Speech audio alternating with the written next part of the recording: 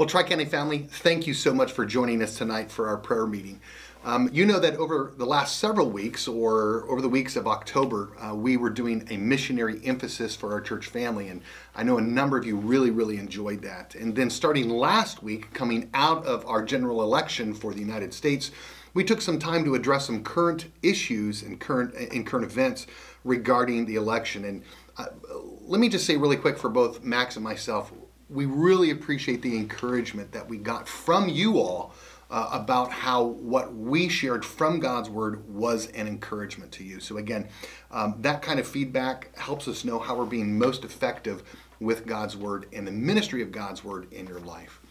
Well, starting today and through the rest of this month and then into December, we're going to be taking some time to kind of theme out our Wednesday night prayer service and Bible study around our current American culture. Obviously, coming into the end of November is Thanksgiving, and so we're going to take some time over this week and next week to talk about the aspect of gratitude, specifically biblical gratitude, and then coming into Christmas, we might do some things. I've been kind of playing it around in my head, doing some things that kind of help our study on Sunday mornings through the Advent calendar, or supplementing that with some other aspects historically around our time of Christmas. And so again, really looking forward to that, and then how those things intersect with our prayer life. So let's go ahead and let's begin tonight by talking about this aspect of gratitude, and specifically the believer's thanksgiving, as opposed to just Thanksgiving in general. Now, I don't know about you, but for those who were maybe from my generation a little farther back, Thanksgiving was incredibly special in a number of ways. It seemed like even in public school, the focus would turn to the historical aspect of Thanksgiving. We would read and study the settlement of those early settlers that were coming to the Americas, and how Native Americans helped really that group of first pilgrims survive and make it through the winter by their knowledge of the area. And so they had that aspect of Thanksgiving at that first harvest time. But then there were also other aspects of Thanksgiving that we appreciate. There was a focus on the material and immaterial blessings of our life. My mom would always cause us to go around the table, and we already expected us to have something that we would thank the Lord for, or a person we were thankful for. And boys, at least in our household, really weren't very imaginative. And so I always hoped to go first. That way, my two brothers would end up getting stuck almost repeating the same thing I said. But then all of that was punctuated by family and food and football. But for the believer, our roots when it comes to the aspect of Thanksgiving go much farther back than just the old world settlement of the Americas by Europeans. Rather, the aspect of Thanksgiving goes all the way back to the beginning of time. And so here's what I want to do. I want us to first look at the fact that you and we were created for Thanksgiving.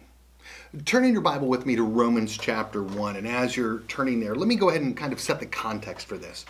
Paul is explaining here in Romans chapter 1 what has gone wrong with the world, how it's come off the rails, and he gives us a glimpse of God's intent for us when it comes to the aspect of our gratitude towards our Creator and the original order that He created. And so if you're there, just follow along in verse 21. He says, "For although they knew God," speaking of Adam and Eve and then people in general, "for although they knew God, they did not honor Him as God or give thanks to Him, but they became futile in their thinking, and their foolish hearts were darkened." You see, part of the reason we understand that we were created was for this aspect of gratitude or thanksgiving. It was to be thankful to God for what He did for us. And this is why we then have so many commands, especially in the New Testament, we'll look at those in a bit, towards thanksgiving and praise. Now, if you want to know the difference between thanksgiving and praise, we're not going to take that apart here. We might not even take it apart next week. On Minutes That Matter, just this last Monday, I posted a study from God's Word out of the Psalms that talks about the difference between praise and thanksgiving. I would encourage you to go back and look at that. However, that is, again, why we have so many commands about thanksgiving and praise. Mankind, you and I, were created to be thankful to God, to appreciate God for all of his incredible blessings and his character that drives those blessings and promises in our life, and to articulate that. But as we just saw in verse 21, things came off the rails pretty quickly. And what we find is that mankind fell from thanksgiving. And so, Max, take a moment just to kind of unpack that for us. Yeah, I like how you put that. I mean, we're thinking of thankfulness almost as like a thankfulness train, right? It's going down the tracks. We're doing what we're supposed to. Mankind is living in light of what God desires for him. But actually, we see that this goes off the rails much faster than we could probably even imagine. In fact, turn with me to Genesis chapter 2, where we'll actually see where God lays out why really mankind is supposed to be thankful, the incredible blessings that he has given him. Actually, as I'm thinking about this, I'd like you to go to the end of the first chapter of Genesis. We're going to be reading verses 27 through 31. I will reference chapter 2. So, Genesis chapter 1, starting in verse 27. So God created man in his own image. In the image of God he created him, male and female he created them. And God blessed them. And God said to them, "Be fruitful and multiply, and fill the earth, and subdue it, and have dominion over the fish of the sea, and over the birds of the heavens, and over every living thing that moves on the earth." And God said, "Behold, I have given you every plant yielding seed that is on the face of the earth, and every tree with seed and its fruit. You shall have them for food. And every beast of the earth, and to every bird of the heavens, and to everything that creeps on the earth, everything that has breath of life, I have given every green plant for food." And it was so. And God saw that everything that he had made, and behold, it was very good. And there was evening and morning in the sixth day. Throughout the creation account, God is creating a perfect and good creation for his glory and for our good. And what we see at the end of chapter 1 is that man is created ultimately to be thankful for the things that God has given him. All of these amazing things that he lists out were given to Adam and Eve for their stewardship and for their good, as it is supposed to have been given to us. And so now let's look back in chapter 2 as well, too. Let's look at verse 8, where God recounts again what he had done. Verse 8 of Genesis chapter 2. And the Lord God planted a garden in Eden. In the east there he put a man whom he had formed. And out of the ground the Lord made spring up every tree that is pleasant to sight and good for food. The tree of life was in the midst of the garden, and the tree of the knowledge in good and evil. God had given them everything that they could possibly want. It is the best situation that we could be in. As much as we love our Thanksgiving tables and our family, we understand that oftentimes there's tension in our families, or there might not be enough food, or there's hardships that come into our lives that are manifested in times of this Thanksgiving season. That's not the intention for God's creation. We were actually created to be in perfect, thankful, gracious unity with each other and with God. But sadly, it went off the rails incredibly quickly. Let's take a look at Genesis chapter 3, where we see this perfect train getting totally derailed from a great situation to ultimately sin and destruction. Genesis chapter 3, we'll start at the beginning. Now the serpent was more crafty than any beast of the field that the Lord God had made. And he said to the woman, "Did God actually say you shall not eat of any tree of the garden?" And the woman said to the serpent, "We may eat of the fruit of the trees in the garden, but God said you shall not eat of the fruit of the tree that is in the midst of the garden, neither shall you touch it, lest you die." But the serpent said to the woman, "You shall surely not die, for God knows that when you eat of it, your eyes will be open, and you will be like God, knowing good and evil." You see, this is the temptation that man fell into, which is ultimately the lie that God does not have our best interest in mind, and that the things that he gives us aren't really good, but instead they're actually bad for us. They're constraining, and they aren't things to be thankful for. Instead, they're things to be pushed away, and other things are to be pursued instead. You see, as we transition into our prayer points for this, we have to remember this false idea that God's essentially what God has given us, these thankful things that we should be thankful for, are as Eve fell into. That they're not actually good for us, but instead somehow we can redefine what is good for us, and that ultimately leads us to hearts of covetousness and ultimately forgetting who is truly in control. So, in light of that, we might think this is a really weird place to begin our time of gratitude and thanksgiving to God, but it needs to begin here.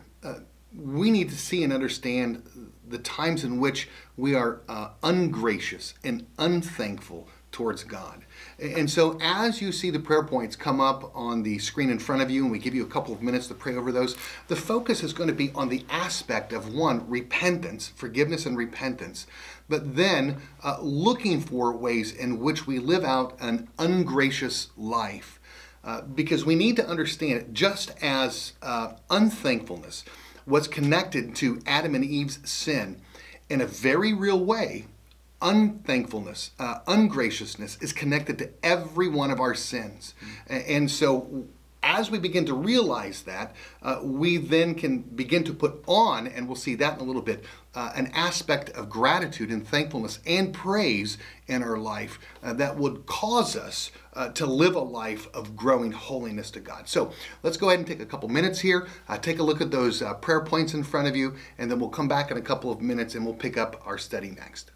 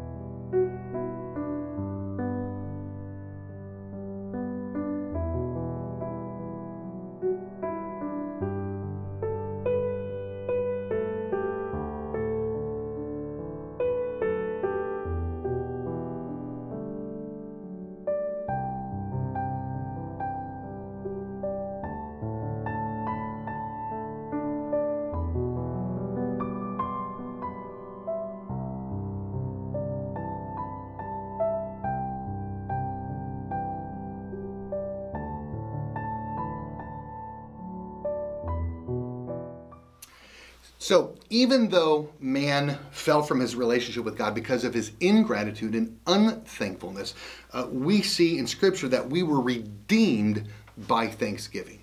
So turn in your Bible with me to Luke chapter 22. And as you're turning there, allow me to go ahead and set the context. You see, God himself, in the person of his Son, Jesus Christ, entered into our thankless world and lived a perfect life of gratitude towards his Father. He died on the cross on our behalf, friends, to, in a very real way, provide a cure for our chronic ingratitude in our life. So I want you to follow along as Christ foretells the sacrifice, his sacrifice on the cross here in verses 17 through 22. So let's go ahead and pick that narrative up in verse 17. Christ says here, "And he took the cup, and when he had given thanks, he said, 'Take this and divide it among yourselves. For I tell you that from now on I will not drink of the fruit of the vine until the kingdom of God comes.' And he took bread, and when he had given thanks, he broke it and gave it to them, saying, 'This is my body which is given for you. Do this in remembrance of me.' And likewise the cup after they had eaten, saying, 'This cup that is poured out for you is the new covenant in my blood. But behold, the hand of him who betrays me is with me on this table. For the Son of Man goes as it has been determined, but woe to the man by whom he is betrayed.'" And then they began to question one another about who that traitor was.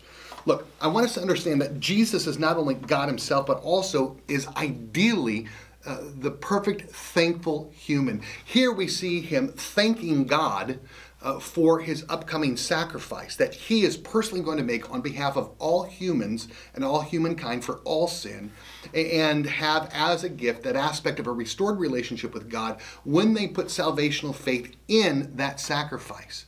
And even though in the garden he would literally sweat blood and he would ask for the cup to be taken from him, he was still thankful of what God had instituted from eternity past to save fallen mankind, and he was thankful for it.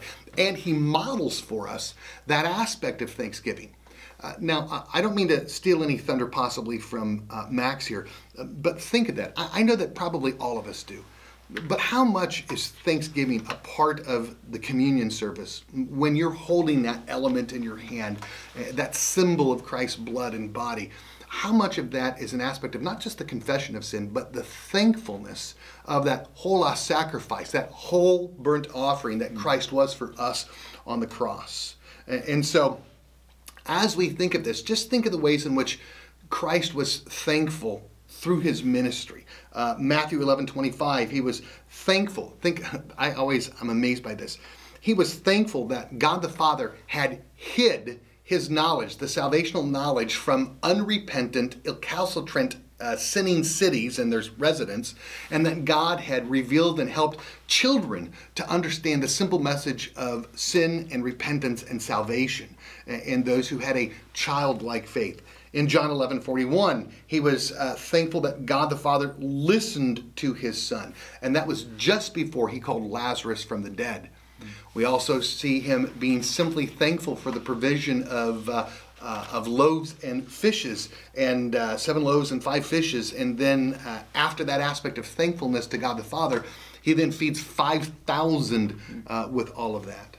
You know, I would encourage you sometime, it's a really neat study, to go through the New Testament narratives, the gospel narratives of Jesus Christ, and see how many times he thanked the Father from his lips in his ministry. It's absolutely incredible, and it's a wonderful encouragement. But now, because we have been redeemed by thanksgiving, we see that we have also then been born to thanksgiving. So Max, kind of, again, take that apart for us. Yeah, absolutely. So we've seen so far where God sets up the reasons for our gratitude and thanksgiving, even from the very beginning, because the way that God had made this entire creation was for our good and his glory, and we were supposed to live in light of that. However, sadly, mankind rebelled against God and said, "No, I don't want these good things that you've given me. Instead, I want to pursue my own lust, my own desire, my own covetousness." And because of that, sin, death, pain entered into the world, and ultimately, ungratitude and a lack of thanksgiving. And as Brian has pointed out, Jesus is the perfect model, as we see in Luke, the gospel that emphasizes his humanity. He is the perfect human model of gratefulness and thanksgiving. We see that not only in his own life, but ultimately through the shedding of his blood, he allows then us, through the Holy Spirit, to then share in that same spirit of gratitude and thanksgiving, that same spirit that was lost in the garden. So I want us to turn to Colossians as we look as how we're supposed to live that out in our own lives. Colossians chapter 1, we're going to be reading verses 9 through 14. Colossians chapter 1, beginning here.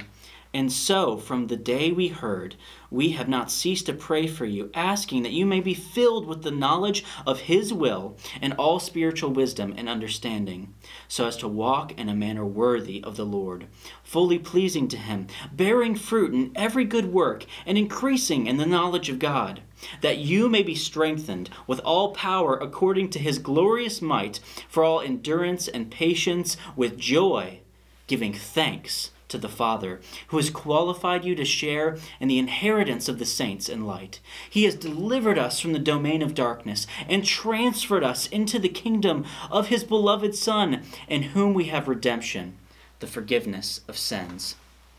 Christ's death was not only to be our Savior from an eternity spent, well, not even really away from God, but actually an eternity spent under the judgment and wrath of God, but instead Christ's sacrifice was also then coupled with His lordship, that we are supposed to be living in light of His perfect example in sanctification, and that lives itself out in the areas of gratitude and thankfulness in our lives. We are supposed to have an attitude of gratitude, as fun as that sounds, because Christ had that. And we are supposed to live lives of thankfulness for the good and perfect gifts that come from above. So our next set of prayer points now focuses not on the aspect of repentance and asking for forgiveness, but now the implementation of gratitude and thanksgiving in our life, and then cultivating that in a very intentional way. And so as you look through these prayer points and you take a couple of minutes to read them and pray through them, I would encourage you, and one of the encouragements you're going to receive in those prayer points is to not leave this aspect of thankfulness and gratitude here. I often see, and they're well-meaning and well-intentioned, and I'm glad we do them. I want you to understand this isn't a criticism of individuals who do this on social media or on blogs or things like that, but we really take some time to give an aspect of thankfulness and gratitude during the Thanksgiving season. Often you'll see 30 or 31 days of Thanksgiving or something like that that then precedes coming into the Christmas season. That's good. I'm glad we do that. However, I wish for myself and for all of us that we would keep that same attitude of praise and thanksgiving through the entire year, not just pick it up and then put it back down during the month of November here on our American calendar. And so as you work through these next prayer points, take some time to not only speak to God in a broad way about your thanksgiving and praise for Him, but then come to Him and pray about this aspect of, again, with a very intentional heart and mind, cultivating gratitude and praise and thanksgiving in your life through the entire year. So let's go ahead and take a couple of minutes to pray.